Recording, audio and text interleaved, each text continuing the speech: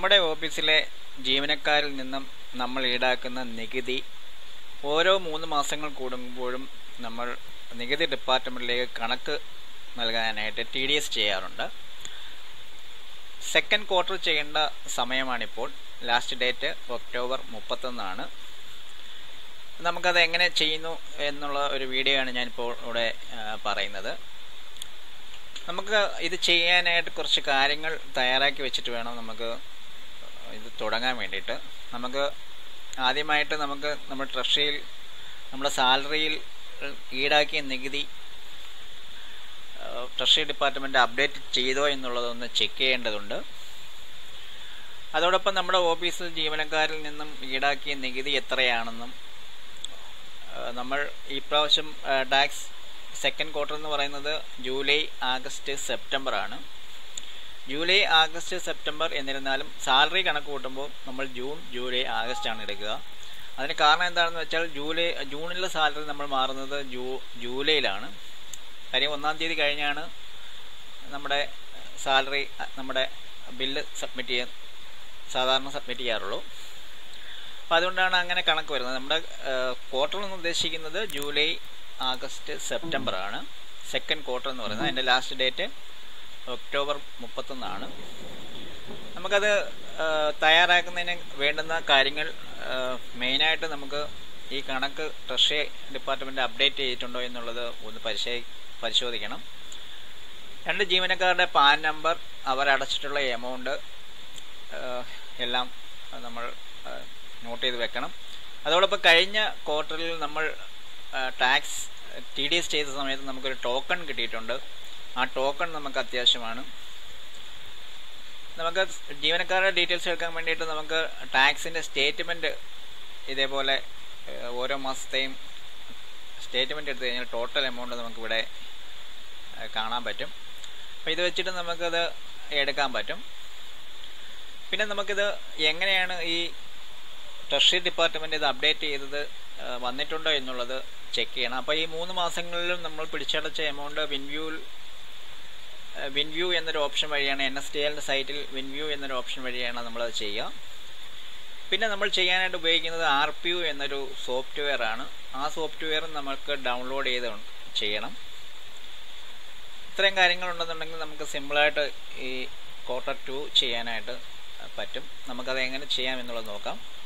ആദ്യം നമുക്ക് വിൻവ്യൂ എന്ന് പരിശോധിക്കാം. വിൻവ്യൂവിൽ നമ്മുടെ ട്രഷറി ഡിപ്പാർട്ട്മെൻറ്റ് അപ്ഡേറ്റ് ചെയ്ത എമൗണ്ട്, സാലറിയിൽ നിന്ന് ഈടാക്കിയ എമൗണ്ട് അവർ അപ്ഡേറ്റ് ചെയ്തിട്ടുണ്ടെന്നുണ്ടെങ്കിൽ നമുക്കതൊന്ന് ചെക്ക് ചെയ്തിട്ട് ആ എമൗണ്ടാണ് നമ്മൾ RPU വഴി ഇത് ചെയ്യുന്നത്. അതിന് നിങ്ങൾ ചെയ്യേണ്ടത് ആദ്യം നിങ്ങൾ ഗൂഗിൾ എടുക്കുക. ഗൂഗിളിൽ വിൻവ്യൂ എന്നൊന്ന് ടൈപ്പ് ചെയ്ത് കൊടുക്കുക. അപ്പോൾ നിങ്ങൾക്ക് പെട്ടെന്ന് ഇതെടുക്കാൻ പറ്റും. NSDLൻ്റെ സൈറ്റിൽ പോയി കഴിഞ്ഞാൽ നമുക്ക് ഡയറക്റ്റ് എടുക്കാം. കുറച്ചുകൂടെ സിമ്പിളായിട്ട് എടുക്കാൻ വേണ്ടിയിട്ടാണ് ഞാനിങ്ങനെ ഗൂഗിൾ എടുക്കാൻ പറഞ്ഞത്. അപ്പോൾ നമുക്ക് ഡയറക്റ്റ് തന്നെ നമുക്കിവിടെ വ്യൂ ചെയ്യാം. ഇതാണ് സൈറ്റ് അഡ്രസ് tin.nsdl എന്നുള്ള സൈറ്റിലാണ് നമുക്കിത് കാണാൻ പറ്റുക. ഇതിൽ ഇടത് സൈഡിലായിട്ട് വിൻവ്യൂ എന്നൊരു ഓപ്ഷൻ കാണാൻ പറ്റും. വിൻവ്യൂ എടുത്തിട്ട് നമുക്ക്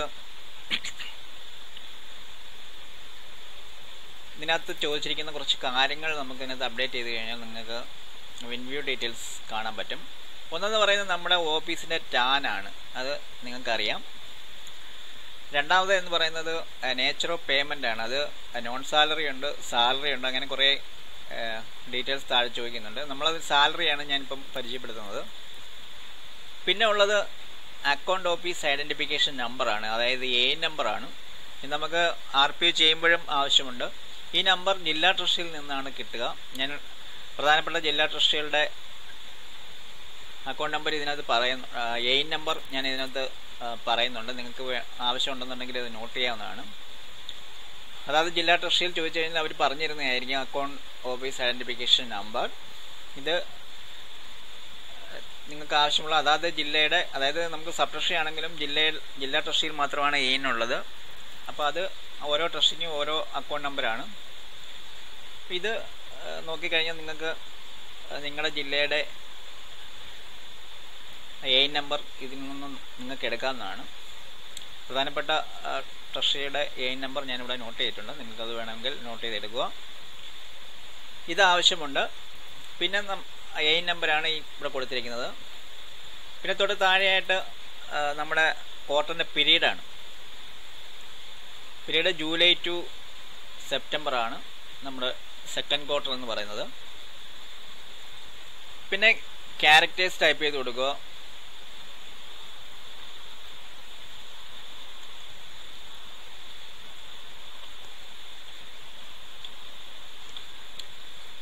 വ്യൂ ബിൻ ഡീറ്റെയിൽസ് എന്നുള്ള ഓപ്ഷൻ നിങ്ങൾ ക്ലിക്ക് ചെയ്യുക. നമ്മളൊരു പുതിയ പേജിലോട്ട് പോവും. ഇപ്പോൾ ഇവിടെ നമുക്ക് 3 മാസങ്ങളുടെ ഡീറ്റെയിൽസ് ഇവിടെ കാണാൻ പറ്റും. ഇത് ട്രഷറി അപ്ഡേറ്റ് ചെയ്യുമ്പോൾ മാത്രമാണ് ഈ ഒരു ഡീറ്റെയിൽസ് നമുക്കിവിടെ കാണാൻ പറ്റുക. ഇവിടെ നമുക്ക് അടിച്ചു കൊടുക്കേണ്ട എമൗണ്ട് എന്ന് പറയുന്നത് നമ്മൾ ടാക്സ് ജീവനക്കാരിൽ നിന്നും നമ്മൾ ഈടാക്കിയ ടാക്സ് എമൗണ്ട് നമ്മളിവിടെ ടൈപ്പ് ചെയ്ത് കൊടുത്ത് ചെക്ക് ബോക്സിൽ ക്ലിക്ക് ചെയ്ത് വെരിഫൈ എമൗണ്ട് പറഞ്ഞു കഴിഞ്ഞാൽ എമൗണ്ട് കറക്റ്റ് ആണെന്നുണ്ടെങ്കിൽ അതിൽ മാച്ച്ഡ് എന്ന് കാണിക്കും, തെറ്റാണെന്നുണ്ടെങ്കിൽ മിസ്മാച്ച്ഡ് എന്ന് കാണിക്കും. നമുക്ക് ഈ എമൗണ്ട് കണ്ടെത്താനായിട്ടുള്ള നിസ്സാര വഴികളുണ്ട്. അതായത് നമ്മുടെ സാലറി ബില്ല് എടുത്തു കഴിഞ്ഞാൽ ടാക്സ് സ്റ്റേറ്റ്മെൻറ്റ് നമുക്ക് കിട്ടും. ടാക്സ് സ്റ്റേറ്റ്മെൻറ്റിൽ നമ്മൾ ഓരോ മാസത്തെയും സാലറിയുടെ ടോട്ടൽ എമൗണ്ട് ഉണ്ട്.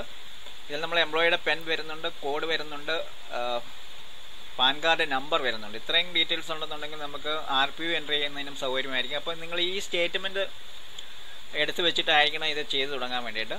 അപ്പോൾ ഓരോ മാസങ്ങളിലും നമ്മുടെ ഓഫീസിൽ പിടിച്ചെടുത്ത ടോട്ടൽ എമൗണ്ട് ഇവിടെ അടിച്ചു കൊടുത്തിട്ട് നമുക്ക് ശരിയാണ് എന്നുള്ളത് ചെക്ക് ചെയ്ത് നോക്കാം.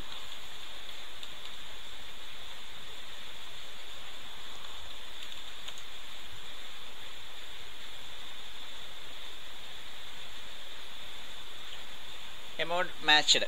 അപ്പം നമ്മൾ അടച്ചിട്ടുള്ള നമ്മുടെ സാലറിയിൽ നിന്നും കട്ട് ചെയ്തിട്ടുള്ള എമൗണ്ട് കറക്റ്റായിട്ട് തന്നെ നമ്മുടെ ട്രഷറി അത് അപ്ഡേറ്റ് ചെയ്തിട്ടുണ്ട്.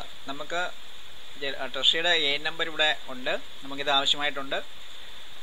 പിന്നെ ഈ റെസീപ്റ്റ് നമ്പർ നമുക്ക് ആവശ്യമായിട്ടുണ്ട്, ഈ സീരിയൽ നമ്പർ നമുക്ക് ആവശ്യമായിട്ടുണ്ട്, ഈ ഡേറ്റ് നമുക്ക് ആവശ്യമായിട്ടുണ്ട്. ഇത്രയും കാര്യങ്ങൾ ഈ വിൻവ്യൂവിൽ നിന്ന് നമുക്ക് ആവശ്യമുണ്ട്. അതുപോലെ ഇപ്പം ഈ എമൗണ്ട് ടോട്ടൽ എമൗണ്ട്, പിന്നെ ഈ ടോട്ടൽ എമൗണ്ടിൻ്റെ സ്പ്ലിറ്റപ്പ്, ഇത്രയും കാര്യങ്ങളാണ് നമ്മൾ RPL വഴി ചെയ്ത് നമ്മൾ അപ്ലോഡ് ചെയ്യുന്നത്.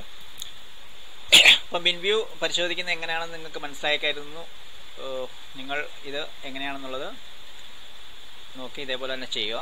ഇനി നമുക്ക് RPU എങ്ങനെ ഡൗൺലോഡ് ചെയ്യാം എന്നുള്ളതാണ് നമ്മുടെ അടുത്ത വിഷയം.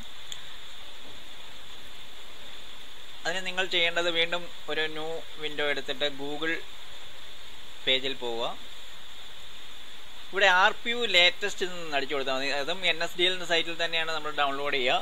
അപ്പോൾ എളുപ്പം കിട്ടാൻ വേണ്ടിയിട്ട് RPU ലേറ്റസ്റ്റ് എന്ന് അടിച്ചു കൊടുത്തു കഴിഞ്ഞാൽ നിങ്ങൾക്ക് അതും NSDL സൈറ്റിൽ നിന്നും ഡൗൺലോഡ് ചെയ്യാൻ പറ്റും. ഇതിനകത്ത് RPU download version latest version ആയത് 2.8 ആണ് നമുക്ക് പ്രാവശ്യം ചെയ്യാനുള്ളത്. അപ്പോൾ അതൊന്ന് ഡൗൺലോഡ് ചെയ്യുക.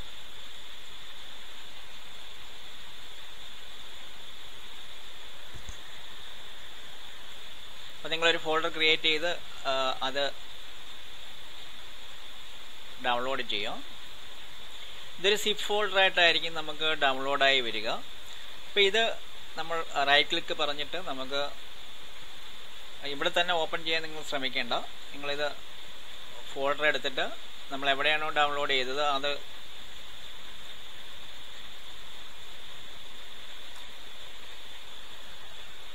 ഓപ്പൺ ചെയ്ത് ഇതൊന്ന് റൈറ്റ് ക്ലിക്ക് പറഞ്ഞ് എക്സ്ട്രാക്ട് ഹിയർ പറഞ്ഞു കഴിഞ്ഞാൽ നിങ്ങൾക്ക് ആ ഒരു ഫയൽ എക്സ്ട്രാക്ട് വരുന്നതായി കാണാം. നമുക്കൊരു പുതിയ ഫോൾഡർ ജനറേറ്റ് ചെയ്ത് വരുന്നത് കാണാൻ പറ്റും. അതിൽ നമുക്ക് ഇതിനകത്തൊരു ജാർ ഫയലുണ്ട് 2.8 എന്നും പറഞ്ഞിട്ട്. ഈ ഒരു ഫയലാണ് നമ്മൾ ഇതിനകത്ത് ഓപ്പൺ ചെയ്ത് RPU ഓപ്പൺ ചെയ്ത് നമ്മൾ ഡാറ്റ എൻ്റർ ചെയ്ത് നമ്മളത് അപ്ലോഡ് ചെയ്യാനായിട്ട് ഉപയോഗിക്കുന്നത്. ഇത് പക്ഷേ വർക്ക് ചെയ്യണമെന്നുണ്ടെങ്കിൽ നമ്മുടെ കമ്പ്യൂട്ടറിൽ ജാവ ഇനേബിൾ ആയിരിക്കണം. നമ്മുടെ ഓഫീസുകളിലെല്ലാം ഇപ്പോൾ സ്പാർക്ക്, ബിംസ് അങ്ങനെയൊക്കെയുള്ള സംഭവങ്ങൾ ചെയ്യുന്നതുകൊണ്ട് നമ്മുടെ കമ്പ്യൂട്ടറിലെല്ലാം ജാവ ഇനേബിൾഡ് ആയിരിക്കും. ഇല്ല എന്നുണ്ടെങ്കിൽ ജാവ ഡൗൺലോഡ് ചെയ്തിട്ട് ഇത് വർക്ക് ചെയ്യിക്കുക. എന്നാൽ മാത്രമേ ഇത് വർക്ക് ചെയ്യത്തുള്ളൂ. ഇതിപ്പോൾ ഓപ്പൺ ചെയ്യുമ്പോൾ തന്നെ ജാവ ഇനേബിൾഡ് ആണോ എന്നൊക്കെ ചോദിക്കാറുണ്ട്. അപ്പോൾ ഇതിനകത്ത് കുറേ ഓപ്പറേറ്റിംഗ് സിസ്റ്റം കാര്യങ്ങളൊക്കെ ചോദിക്കുന്നുണ്ട്. നമ്മളത് ജാവ ഇനേബിൾ അല്ലെന്നുണ്ടെങ്കിൽ അതിൻ്റെ ലിങ്ക് ഇവിടെ പറയുന്നുണ്ട്. ഇത് വെച്ചിട്ട് നിങ്ങൾക്ക് ഡൗൺലോഡ് ചെയ്ത് ഇൻസ്റ്റാൾ ചെയ്യാൻ പറ്റും. നമ്മളിത് ഓക്കെ പറയാം. നമ്മൾ RPU ലാപ്ടോപ്പിൻ്റെ 2.8 വെർഷൻ ഓപ്പൺ ആയിട്ടുണ്ട്. നമുക്ക് ഇതിനകത്ത് ഫസ്റ്റ് ചെയ്യേണ്ടത് നിങ്ങൾ 24Q ആണ് നമ്മൾ ചെയ്യുന്നത്. ബാക്കിയുള്ള ഡീറ്റെയിൽസ് എന്നൊക്കെ പറയാൻ നോൺ സാലറി മറ്റു കാര്യങ്ങളൊക്കെയാണ്. നമ്മൾ 24Q ആണ് നമ്മളിപ്പോൾ ചെയ്യേണ്ടത്. പിന്നെ തൊട്ട് താഴെ റെഗുലർ കറക്ഷൻ എന്നുള്ള 2 ഓപ്ഷൻ കാണാൻ പറ്റും. റെഗുലർ എന്ന് ഉദ്ദേശിക്കുന്നത് നമ്മളിപ്പോൾ പുതുതായിട്ട് ചെയ്യുന്നു എന്നുള്ളതാണ്. കറക്ഷൻ എന്ന് ഉദ്ദേശിക്കുന്നത് നമ്മൾ TDS ചെയ്തു അപ്ലോഡ് ചെയ്തതിന് ശേഷം എന്തെങ്കിലും കറക്ഷൻ വന്നിട്ടുണ്ട്, എന്തെങ്കിലും തെറ്റ് വന്നിട്ടുണ്ട്, പാനൽ എന്തെങ്കിലും തെറ്റ് വന്നിട്ടുണ്ട് എന്നുണ്ടെങ്കിൽ നമ്മൾ ആ ഫയൽ ഡൗൺലോഡ് ചെയ്തിട്ട് ട്രേസസിൻ്റെ പോർട്ടലിൽ നിന്ന് ഡൗൺലോഡ് ചെയ്തിട്ട് കറക്ഷൻ, അതിൻ്റെ വീഡിയോ ഞാൻ വേറെ ചെയ്തിട്ടുണ്ട്. അത് വേണമെങ്കിൽ എൻ്റെ യൂട്യൂബ് ചാനലിൽ അതിൻ്റെ ലിങ്ക് കിടപ്പുണ്ട്. അപ്പോൾ എങ്ങനെയാണ് കറക്ഷൻ ഫയൽ ചെയ്യുക. പിന്നെ ഉള്ളത് ഓപ്പൺ സേവ്ഡ് റെഗുലർ ഫയൽ. അതായത് നമ്മൾ ഇത് ഓപ്പൺ ചെയ്ത് കുറേ കാര്യങ്ങളൊക്കെ ചെയ്ത് വെച്ചു, മൊത്തം കംപ്ലീറ്റ് ചെയ്യാൻ പറ്റിയില്ല. പക്ഷെ നമുക്ക് ആ സംഭവം, അത്രയും ചെയ്ത സംഭവം നമുക്ക് സേവ് ചെയ്ത് വെക്കാൻ പറ്റും. അപ്പം നമ്മൾ ഈ ഓപ്പൺ സേവ്ഡ് റെഗുലർ ഫയൽ എന്നുള്ള ഓപ്ഷൻ ക്ലിക്ക് ചെയ്ത് കഴിഞ്ഞാൽ നമ്മൾ എവിടെയാണ് സേവ് ചെയ്ത് വെച്ചിരിക്കുന്നത് ആ ഫയൽ ക്ലിക്ക് ചെയ്ത് കഴിഞ്ഞാൽ ഇന്നത്തെ ഓട്ടോമാറ്റിക്കലി ഓപ്പണായി വരും. അതല്ല ക്ലിക്ക് ടു കണ്ടിന്യൂ ചെയ്യണം. അതായത് ഫസ്റ്റ് ഓപ്ഷൻ ചെയ്യുകയാണെന്നുണ്ടെങ്കിൽ ക്ലിക്ക് ടു കണ്ടിന്യൂ പറയാം. അപ്പോൾ നമ്മളൊരു ന്യൂ വിൻഡോയിലോട്ട് പോകും. അവിടെയാണ് നമ്മുടെ ഡീറ്റെയിൽസ് കൊടുക്കുക. അപ്പോൾ നമുക്കിവിടെ വലത് സൈഡിൽ ഫോം കാണാൻ പറ്റും, ചെല്ലാൻ കാണാൻ പറ്റും, അനക്സർ 1 കാണാൻ പറ്റും. നമുക്കിവിടെ ക്വാർട്ടർ 1, 2, 3 ഈ 3 ക്വാർട്ടറിലും ഈ 3 പേജുകൾ മാത്രം കംപ്ലീറ്റ് ചെയ്താൽ മതി. ക്വാർട്ടർ 4 ചെയ്യുന്ന ടൈമിൽ നമുക്ക് ഒരു പേജൂടെ അഡീഷണലായിട്ട് ആഡായി വരുന്ന കാണാൻ പറ്റും. ഇപ്പോൾ ഞാൻ 4 സെലക്ട് ചെയ്തപ്പോൾ അനക്സർ 2 എന്ന് പറഞ്ഞൊരു സംഭവം കയറി വന്നു. അത് ടോട്ടൽ 4ൽ മാത്രമേ ഉള്ളൂ. നമുക്കിപ്പോൾ ചെയ്യേണ്ടത് 2 ആണ്. 2 ചെയ്യുമ്പോൾ അതങ്ങ് പോകുന്നതായിട്ട് കാണാം. അപ്പോൾ ഈ 3 കാര്യങ്ങളാണ് നമുക്കിവിടെ ചെയ്യാനുള്ളത്. ഇപ്പോൾ ഫിനാൻഷ്യൽ ഇയർ നമുക്ക് 19-20 ആണ്. 19-20ൽ സെക്കൻഡ് ക്വാർട്ടറാണ് നമ്മൾ ചെയ്യുക. അപ്പോൾ ഇതിൽ ചോദിച്ചിരിക്കുന്ന കാര്യങ്ങൾ ഒന്ന് പരിചയപ്പെടുത്താം. ഒന്ന് ടാക്സ് ആണ്, ടാൻ നമ്പറാണ്.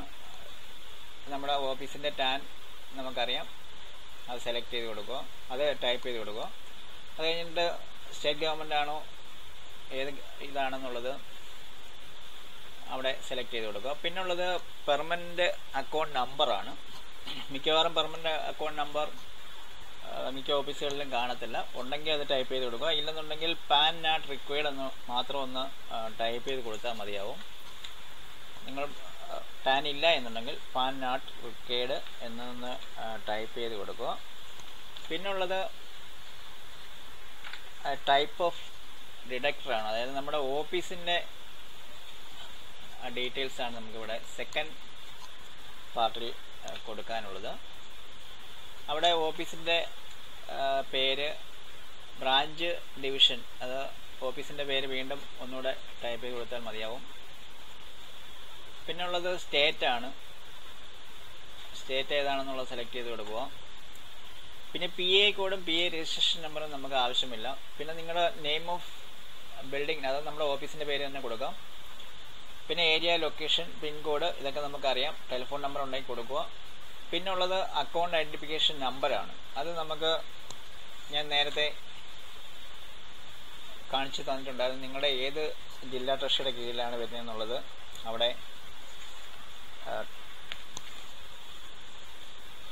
ആ ട്രഷറിയുടെ കീഴിലുള്ള ഏതാണെന്ന് നോക്കി നിങ്ങൾക്ക് നോട്ട് ചെയ്ത് അവിടെ കൊടുക്കാവുന്നതാണ്. അതാണ് അക്കൗണ്ട് ഐഡൻറ്റിഫിക്കേഷൻ നമ്പർ. പിന്നെ വലത് സൈഡിൽ DDA code, DDA registration number നമുക്ക് ആവശ്യമില്ല. ഫ്ലാറ്റ് നമ്പർ നമുക്ക് ആവശ്യമാണ്. നിങ്ങൾ ബിൽഡിങ്ങിൻ്റെ നമ്പർ അറിയാമെന്നുണ്ടെങ്കിൽ അത് കൊടുക്കുക. ഇല്ലെങ്കിൽ നിങ്ങളുടെ ഓഫീസിൻ്റെ ഓഫീസ് കോഡ് കൊടുത്താലും മതി. പിന്നുള്ളത് സ്റ്റേറ്റ് നമുക്കറിയാം, അത് സെലക്ട് ചെയ്ത് കൊടുക്കുക. പിന്നെ ഇമെയിൽ ID. പിന്നുള്ളത് ലാസ്റ്റ് റിട്ടേൺ ചേഞ്ച് ചെയ്ത് അതിന് ശേഷം നിങ്ങൾക്ക് അഡ്രസ് ചേഞ്ച് ആയിട്ടുണ്ടെങ്കിൽ അത് യെസ് പറയാം, ഇല്ലെന്നുണ്ടെങ്കിൽ നോ തന്നെ കൊടുക്കുക. പിന്നെ നിങ്ങൾക്ക് GST നമ്പർ ഉണ്ടെന്നുണ്ടെങ്കിൽ അത് ടൈപ്പ് ചെയ്ത് കൊടുക്കാം. പിന്നെ മൂന്നാമത്തെ പോർഷനിൽ വരുന്നത് നിങ്ങളുടെ ഓഫീസറുടെ നെയിമാണ്, ഓഫീസറുടെ ഡെസിഗ്നേഷൻ, അവരുടെ permanent account number, flat number നമ്മുടെ ഓഫീസിൻ്റെ നമ്പർ ഉണ്ടെന്നുണ്ടെങ്കിൽ അത് കൊടുക്കുക, അല്ലെങ്കിൽ ഓഫീസ് കോഡ് കൊടുക്കുക. പിന്നെ ഓഫീസിൻ്റെ പിൻകോഡ്, സ്റ്റേറ്റ് ഏതാണെന്നുള്ളത് സ്റ്റേറ്റ് സെലക്ട് ചെയ്ത് കൊടുക്കുക. പിന്നെ ഇമെയിൽ ID, അതേപോലെ അഡ്രസ് ചേഞ്ച് ആയിട്ടുണ്ടോ എന്നുള്ളത് വീണ്ടും ചോദിക്കുന്നുണ്ട്. ഉണ്ടെങ്കിൽ യെസ് പറയാം, ഇല്ലെങ്കിൽ നോ പറയാം.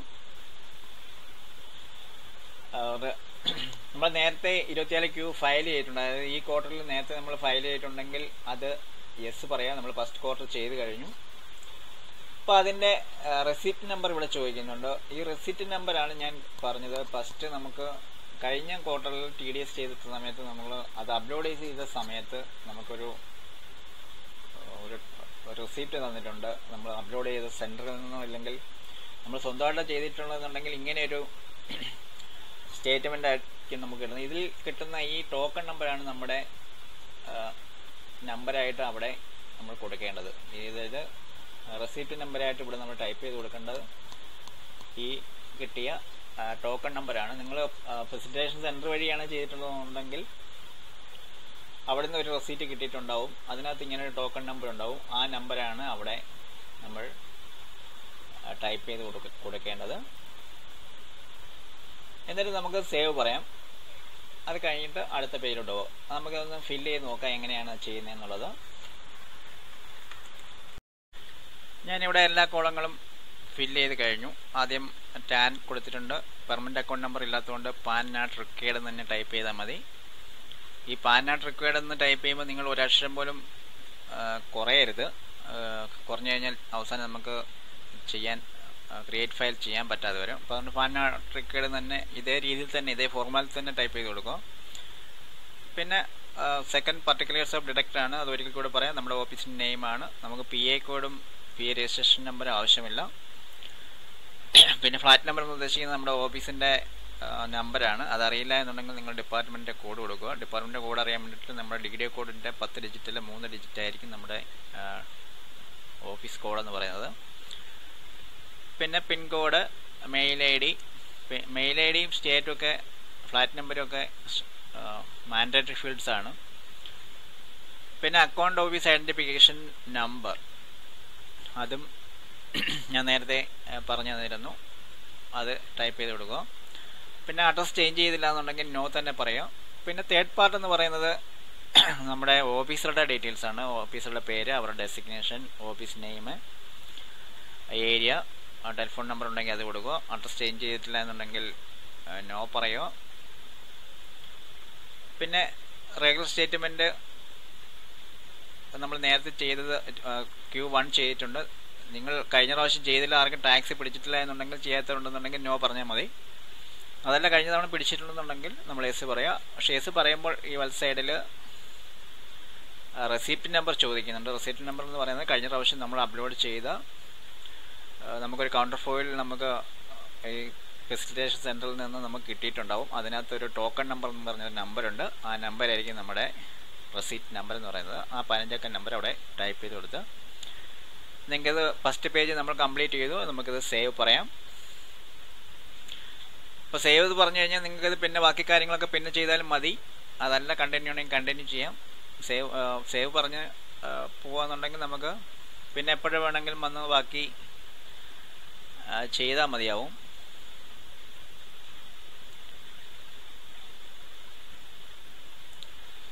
ഇനി നമുക്ക് തൊട്ടടുത്ത് ചെല്ലാനാണ്. ചെല്ലാനിൽ നമ്മൾ ശ്രദ്ധിക്കേണ്ടത് നമുക്ക് തൊട്ട് താഴെ ആഡ് റോസ് എന്നൊരു ഓപ്ഷൻ ഉണ്ട്. ആഡ് റോസിൽ നമ്മൾ എത്ര കോളമാണ് ഇവിടെ സെലക്ട് ചെയ്യുന്നത് എന്നാണ് ഇവിടെ ഉദ്ദേശിക്കുന്നത്. അപ്പോൾ ഇതിന് നിങ്ങൾ ചെയ്യേണ്ടത്, നിങ്ങൾ വിൻവ്യൂവിൽ എത്ര കോളം ഇവിടെ ഉണ്ടോ അത്രയും കോളത്തിൻ്റെ എണ്ണം നിങ്ങൾ കൊടുത്താൽ മതി.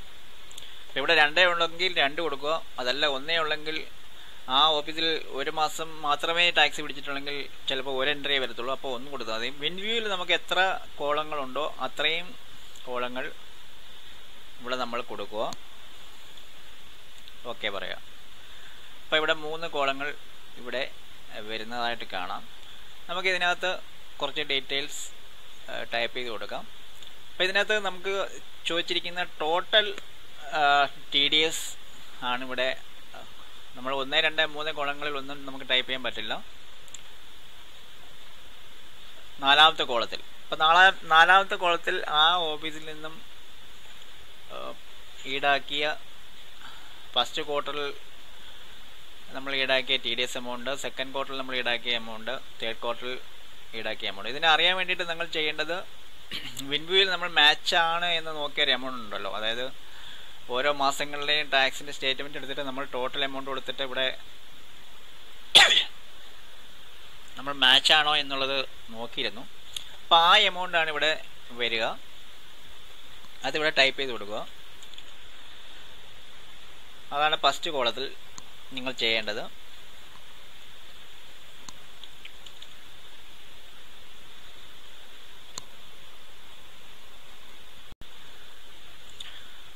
ബാക്കി 5, 6, 7, 8, 9 കോളങ്ങളിലെല്ലാം കോളങ്ങൾ ഒഴിച്ചിടരുത്. എല്ലാ കോളത്തിലും നിങ്ങൾ 0 കൊടുക്കുക. വേറെ ഒരു കോളവും നമുക്കിപ്പോൾ ഇവിടെ കൊടുക്കേണ്ടതില്ല.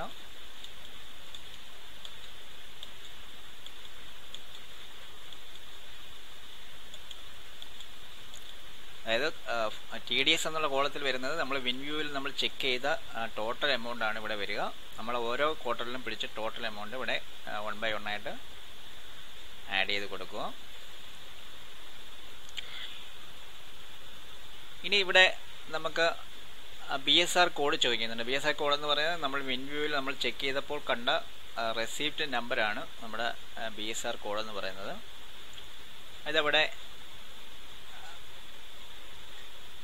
ഈ 3 നമ്പർ നമുക്ക് ഓരോ മാസങ്ങളിലായിട്ട് അവിടെ എൻ്റർ ചെയ്ത് കൊടുക്കുക.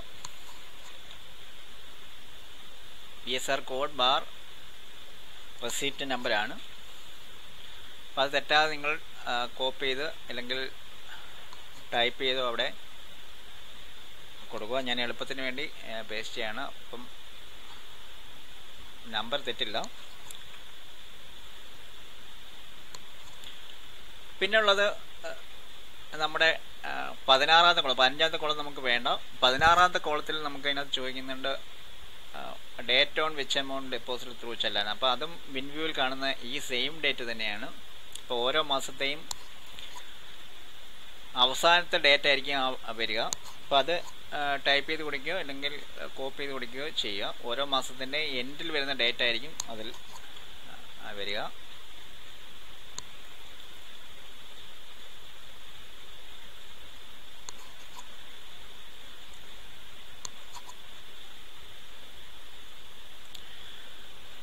പിന്നെ ചോദിച്ചിരിക്കുന്ന ചെല്ലാൻ സീരിയൽ നമ്പറാണ്. ചെല്ലാൻ സീരിയൽ നമ്പർ നിങ്ങൾ ഇവിടെ അതും വിൻവ്യൂവിൽ തന്നെ സീരിയൽ നമ്പർ നമുക്ക് കാണാൻ പറ്റും.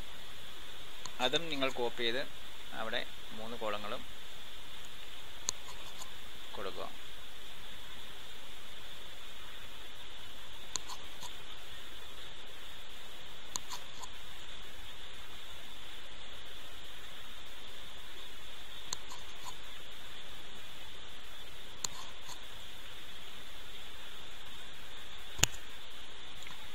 ഇത്രയും കാര്യങ്ങൾ നമുക്ക് സിമ്പിളായിട്ട് കൊടുക്കാൻ പറ്റും.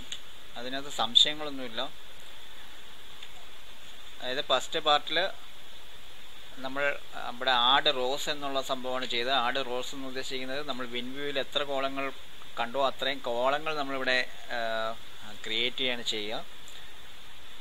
അപ്പോൾ അത് കഴിഞ്ഞിട്ട് അത്രയും കാലങ്ങൾ കിട്ടിക്കഴിഞ്ഞാൽ വിൻവ്യൂവിൽ തന്നെ നമ്മൾ ടൈപ്പ് ചെയ്ത് കൊടുത്ത് മാച്ച് എന്ന് കണ്ട് അതേ എമൗണ്ട് തന്നെ ഓരോ TDS എന്നുള്ള കോളത്തിൽ ടോട്ടൽ എമൗണ്ട് അവിടെ ടൈപ്പ് ചെയ്ത് കൊടുക്കുക. ബാക്കി 9 വരെ ഉള്ള കാലങ്ങൾ 0 കൊടുക്കുക. അത് കഴിഞ്ഞിട്ട് receipt number bar BSR code bar receipt number ഉണ്ട്, അത് വിൻവ്യൂവിലുണ്ട്. ഡേറ്റ് ഉണ്ട്, അത് വിൻവ്യൂവിലുണ്ട്. അതുപോലെ സീരിയൽ നമ്പർ ഉണ്ട്, അത് വിൻവ്യൂവിലുണ്ട്. പിന്നെ മോഡ് ഓഫ് 19 ആണ്, അത് S ആണ്. S തന്നെ ഒന്ന് കിടപ്പുണ്ട്, അതിലൊന്നും ചെയ്യേണ്ട.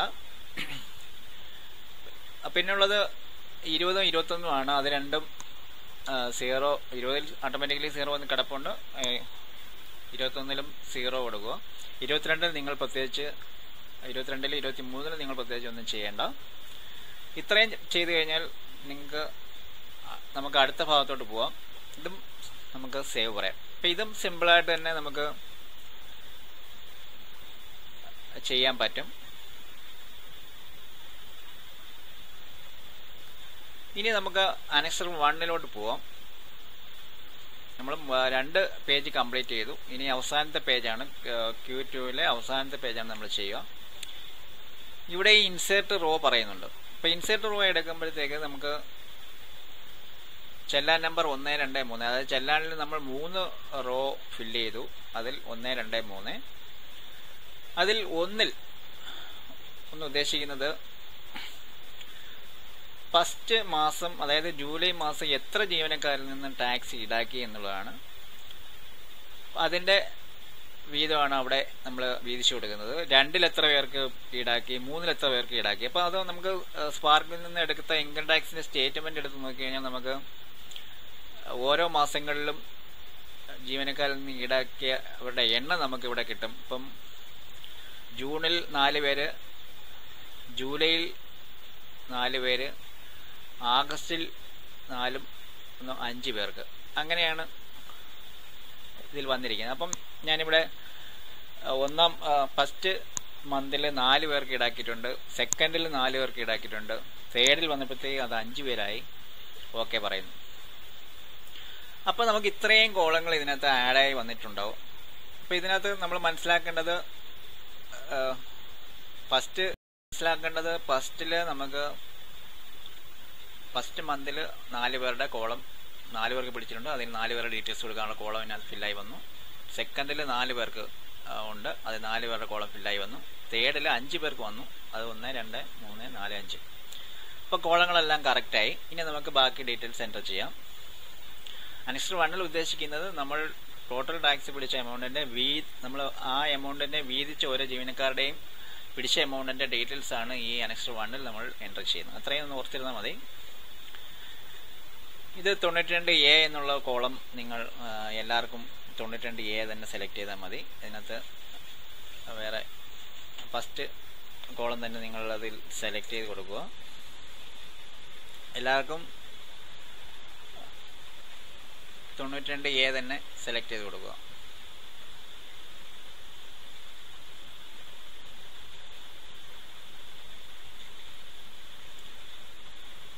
വൺ ബൈ വണ്ണായിട്ട് ചെയ്യുന്നതായിരിക്കും നല്ലത്. ഞാൻ എളുപ്പത്തിന് വേണ്ടി ഒന്നിച്ചങ്ങ് ചെയ്തു പോവുകയാണ്. അത് തെറ്റാനുള്ള സാധ്യതകൾ കൂടുതലാണ്. കാര്യം ജീവനക്കാരുടെ പാൻ നമ്പർ ഒക്കെയാണ് ഇനി നമ്മൾ ചെയ്യാൻ പോകുന്നത്. അപ്പം പാൻ നമ്പറൊക്കെ തെറ്റിക്കഴിഞ്ഞാൽ അയാളുടെ അക്കൗണ്ടിലോട്ട് ഈ എമൗണ്ട് എത്തപ്പെടത്തില്ല. അപ്പം അത് എററായിട്ട് തന്നെ വരും. അപ്പം അതുകൊണ്ട് നിങ്ങൾ ശ്രദ്ധിച്ച് വേണം ഈ ഒരു പോർഷൻ നിങ്ങൾ ചെയ്യാൻ വേണ്ടിയിട്ട്. ഇനി നമുക്ക് 7 മുതൽ 10 വരെയുള്ള കോളങ്ങളെല്ലാം ഓട്ടോമാറ്റിക്കലി വന്നിട്ടുണ്ട്, ഒന്നും ചെയ്യേണ്ടതില്ല. 11-ൽ നമ്മൾ നേരത്തെ എൻ്റർ ചെയ്ത സീരിയൽ നമ്പർ 1, 2, 3, 1, 2, 3, 4, 1, 2, 3, 4, 5 അങ്ങനെ 3 എൻട്രി വന്നിട്ടുണ്ട്.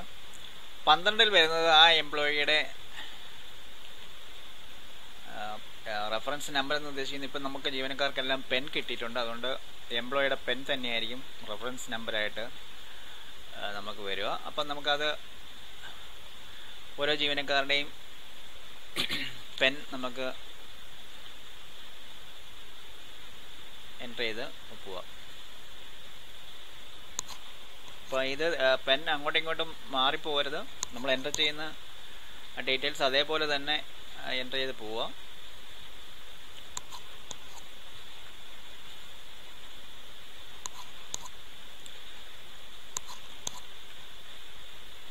ഞാൻ എളുപ്പത്തിന് വേണ്ടിയാണ് ഇങ്ങനെ പോകുന്നത്, അത് തെറ്റിക്കരുത്. കാര്യം ഒന്നാമത്തെ കോളത്തിൽ ഈ എംപ്ലോയിയുടെ ഡീറ്റെയിൽസ്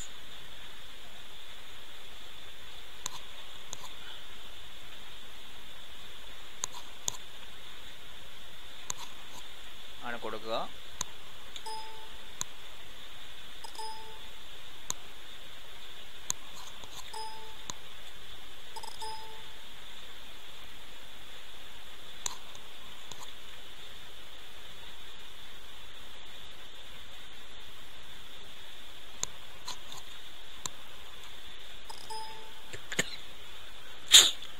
ഞാൻ രണ്ടാമത്തെ എംപ്ലോയിയുടെ പേരാണ് അവിടെ എൻട്രി ചെയ്തത്, അതുകൊണ്ടാണ് അത് കറക്ഷൻ ആയിട്ട് അവിടെ വന്നത്. ഇപ്പോൾ ഒന്നാമത്തെ എംപ്ലോയി എന്ന് പറഞ്ഞാൽ എല്ലാത്തിലും ഒന്ന് ആ എംപ്ലോയി തന്നെ ആവണം. പേരും പാൻ കാർഡും തമ്മിൽ തെറ്റിപ്പോകരുത് ഒരു കാരണവശാലും.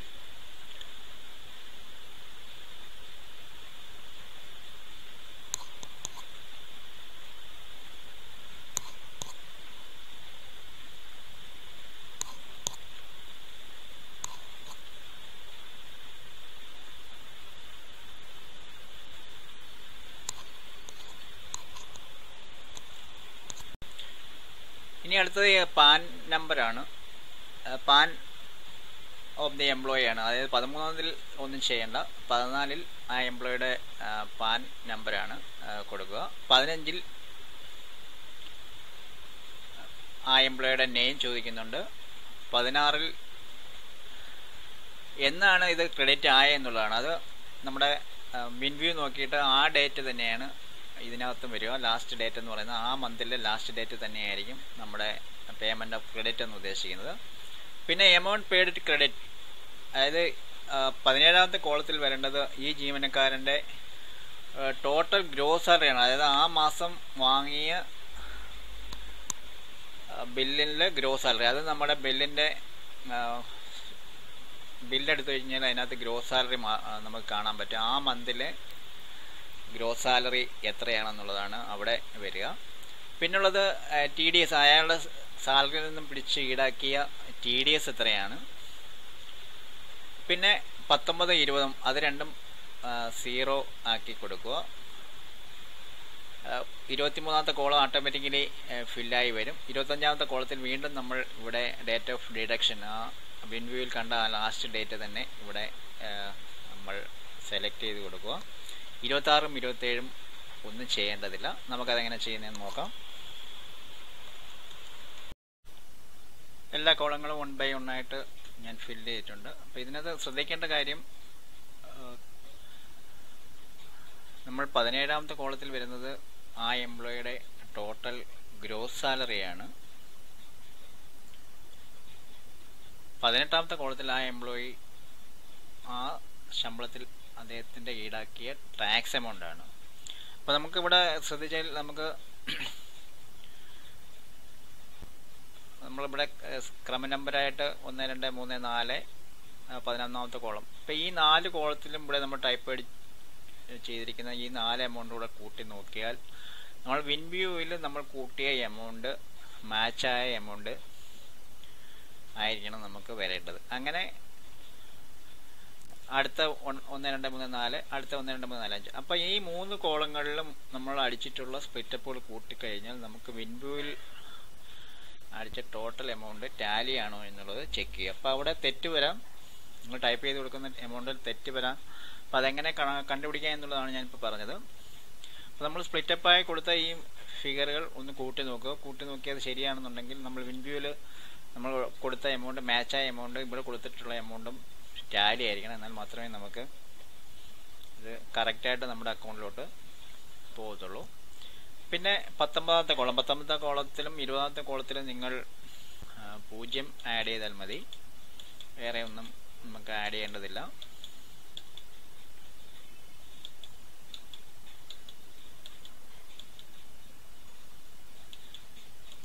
ഒരു കോളങ്ങൾ നിങ്ങൾ ഒഴിച്ചിടരുത്, നമുക്കത് ക്രിയേറ്റ് ചെയ്യാൻ പറ്റാതെ വരും.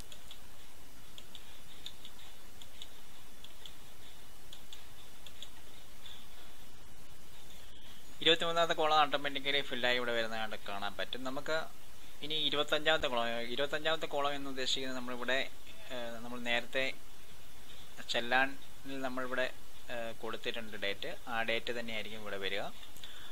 അതേപോലെ നമ്മൾ ഇതിനകത്ത് തന്നെ ആ ഡേറ്റ് കൊടുക്കുന്നുണ്ട് 16-ാമത്തെ കോളത്തിൽ. ആ സെയിം ഡേറ്റ് തന്നെ അവിടെ ടൈപ്പ് ചെയ്ത് കൊടുക്കുക.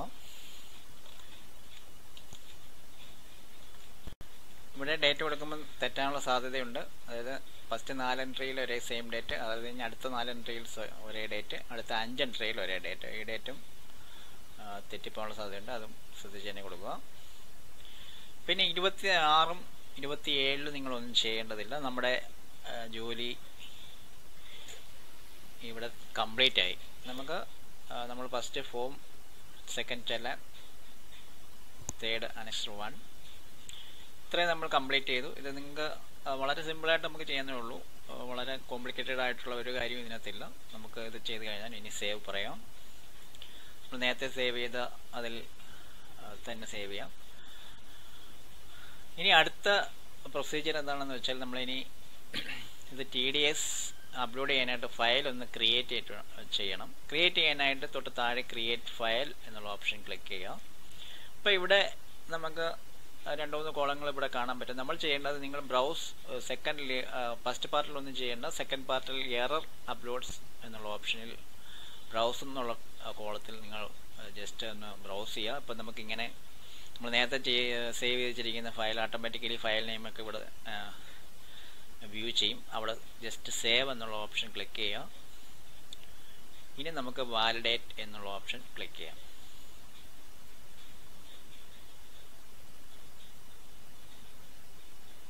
അപ്പോൾ ഇത് ശരിയാണെന്നുണ്ടെങ്കിൽ ഫയൽ വാലിഡേറ്റഡ് സക്സസ്ഫുള്ളി എന്നുള്ള ഓപ്ഷൻ നമുക്കിവിടെ വരും. ഇതിപ്പം കറക്റ്റായിട്ട് എൻട്രി ആയതുകൊണ്ട് അത് വന്നിട്ടുണ്ട്. എന്തെങ്കിലും എറേഴ്സ് ഉണ്ടെന്നുണ്ടെങ്കിൽ അവിടെ എറർ റിപ്പോർട്ട്സ് തന്നെ ജനറേറ്റ് ചെയ്ത് വരും. നമ്മളിത് ഓക്കെ പറയാം. സ്റ്റേറ്റ്മെൻറ്റ് നമുക്ക് ഇവിടെ വ്യൂ ചെയ്യാൻ പറ്റും. നമ്മൾ നേരത്തെ സേവ് ചെയ്ത ഫോൾഡറിൽ ഇത് വന്നു കഴിഞ്ഞു. നമ്മളിതിൽ സാധാരണ കേസിൽ നമ്മൾ ചെയ്യുന്നത് മിക്കവാറും ഇപ്പം മിക്ക ഓഫീസുകളിലും എല്ലാവർക്കും DSC ഡിജിറ്റൽ സിഗ്നേച്ചർ ഒക്കെ ആയിക്കഴിഞ്ഞു. നമ്മുടെ ഓഫീസിൽ അത് സ്വന്തമായിട്ട് രജിസ്റ്റർ ചെയ്ത് പലരും എൻ്റെ നേരത്തെയുള്ള വീഡിയോ കണ്ടിട്ട് അപ്ലോഡ് ചെയ്തിട്ടുണ്ട്.